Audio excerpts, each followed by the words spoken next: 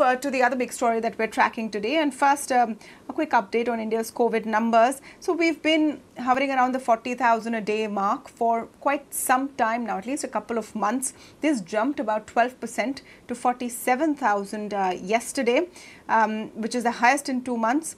A lot of it comes from Kerala with 32,000 fresh cases in the last 24 hours.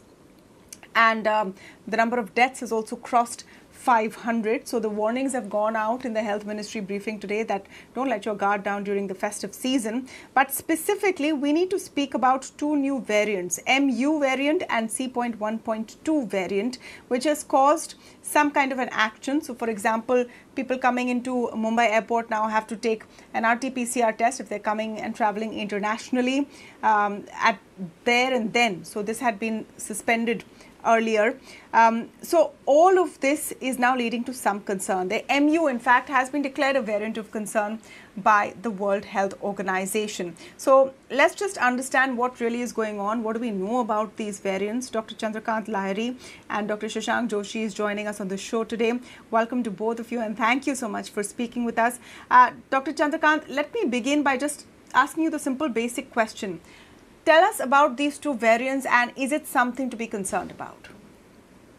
So we know that as long as virus is circulating, there is a possibility of some mutations. So these two new variants which have been discussed in the media extensively, and one of those variant Mu has been, which is also biological name is B.1.621. This has been designated as variant of interest. And the reason is that Mu was first identified in January 2021 in Colombia. And since then, it has been identified in around 39 plus countries. And it has been found that it has many of the mutations which have been reported through other existing variants of concern, alpha, beta, gamma, and delta. What has been noticed that since it is there in large number of countries and there is some possibility of that this variant and some of the mutations in this variant can have a immune escape, which essentially means the antibody which are generated by either vaccines or natural infection might not be enough. But that's the kind of assumptions we do not know. And that's why initially, whenever there is a doubt that what can happen with a particular variant, it is designated as variant of interest. And then it is followed through for some more time, and then it is classified as variant of concern once it is proven that the characteristic which we are looking at is existing there. So that's about Mu variant. The other one is C.1.2, which is essentially the variant of earlier variant which was circulating in South Africa. This has also been identified in number of countries, but number of countries around 7. There is a recent paper which has been published by researchers in South Africa. They have identified that this C.1.2 is showing a large number of mutations, and the speed of mutation in this variant is relatively faster. Usually, this has been noticed that number of mutations in any variant of COVID-19 virus or SARS-CoV-2 virus is around 24 mutations in a year. But this particular mutant from South Africa is showing around 41 mutation in a year. So the rate of mutation is faster. And the scientists have concluded that as and when there is a rapid rate of mutation in any variant, it could be a cause of worry. So this is being tracked. This is there in 7 countries and being discussed. But we need to remember that this other one, C.1.2, has not been designated either as a variant of interest or variant of concern. This is simply a research paper which has come out, and that's what scientists are hypothesizing a few things, and that's why we are discussing about these aspects. So Mu is variant of interest, other one is not classified in any of the two. So the other one, the C.1.2, is a variant which just mutates very, very quickly. So that's why there's an eye on it. Mu is a variant of interest. What about the Delta Plus, Dr. Lahariya? We know that 300 cases of Delta Plus have been logged right now. Do we at this point have any information whether it's vaccine resistant? Does it escape the vaccine? Because that is the only question right now, isn't it? So, well, I think now it is fairly widely concluded that Delta Plus is not very different from Delta variant. Essentially, Delta Plus is a colloquial name. It is a sublineage of Delta itself. It was first identified in April, and since then it's around more than 4.5 months. And the number of genomes identified with this variant is 300, which shows that it is not spreading at that speed. Also, the initial indication that some of the mutation in this variant Delta plus could also be over and above additional transmission rate than Delta, which is not true. So there is no additional concern about Delta plus. We should, for the time being, assume that Delta plus and Delta are similar, and the number of variants identified with this is really small.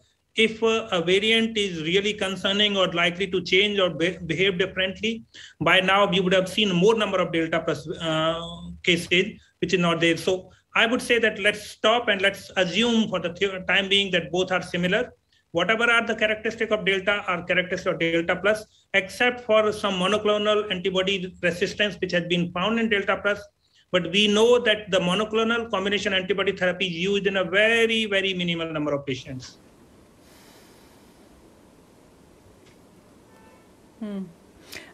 Dr. Joshi, then why is this new notification coming on Mumbai airport? Are there concerns within policymakers about these mutations? There are three things. First is that we need to separate science and biology, as Dr. Lahariya said. From a scientific standpoint, C.1.2 is a fast mutating virus. Only less than 100 cases have been seen in South Africa. Number of countries are only 7, and it has not traveled far.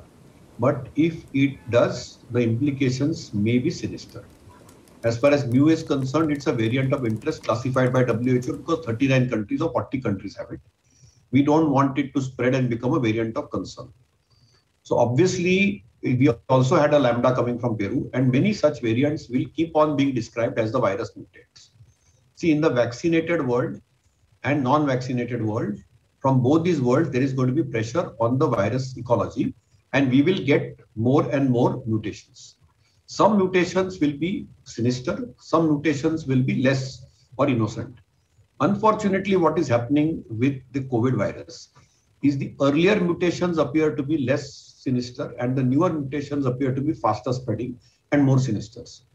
Currently, we are only one concern, which is Delta and the diversity within Delta, whether it is Delta plus AY1 to AY13, that is the prime concern because it is faster spreading. And it is as fast spreading as chickenpox virus. So that is the primary concern.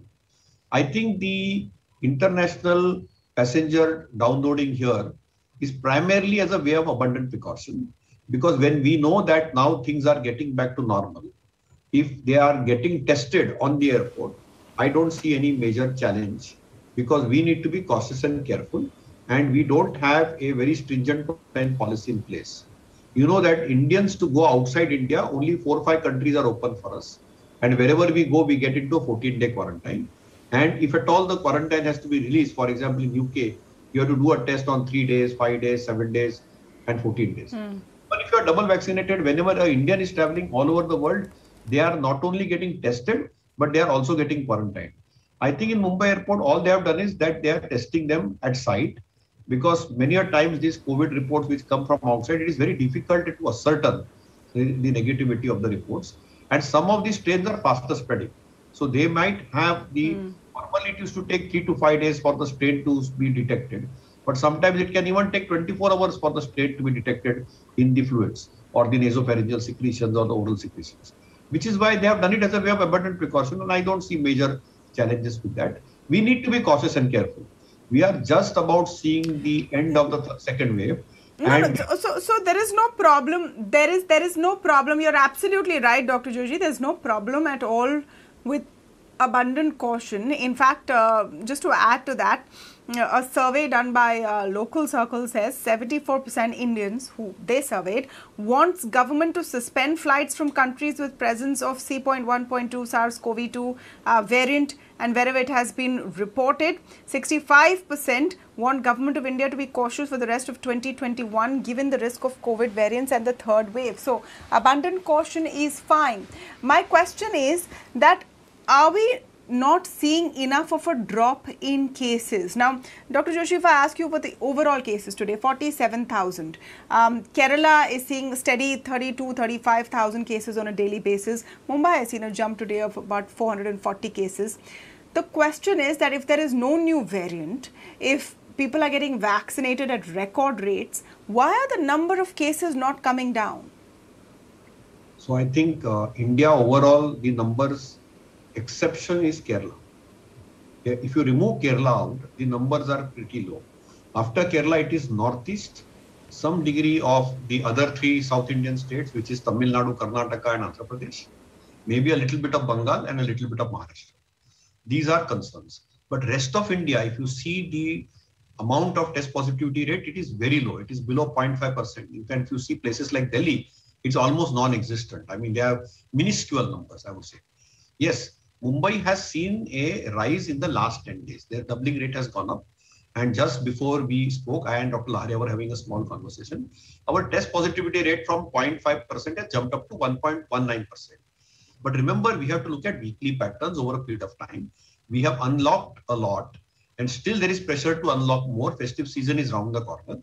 So obviously we need to be cautious and careful but we are not seeing a wave. We are only seeing a small spike. And the TPR is still very much within the range. So I would not get totally panicky or worry. But with festive season around, I think we should be careful. The second thing is, as far as India is concerned, Kerala is an outlier. They are doing their best. But the hospital system is not overwhelmed. The healthcare system is not overwhelmed. They are one of the lowest case fatality rate. Yes, they need urgent attention. There has to be something there. Probably where are we lacking in places where COVID is prevalent with high test positivity rate is prompt isolation is extremely important at suspicion. Unfortunately, we are not promptly isolating if we are suspecting COVID and we are not going to contact tracing and also isolating them. If we do it at that, we'll nip it in the bud. And then very strong, tracking and containment. If we are able to do these simple 2-3 public health measures appropriately, we will be able to nip it in the bud. Yes, Kerala has been a little challenge, but I certainly feel that they will turn around. All right, let's see. I think one thing we've learned in the last 2 years, and even the topmost experts really shy away from making any predictions and claims as to how the virus will behave, how mutations will behave, and whether there will be fresh waves or not. So it's fingers crossed and masks up for now. Thank you so much, Dr. Joshi and Dr. Lahariya, for joining us today.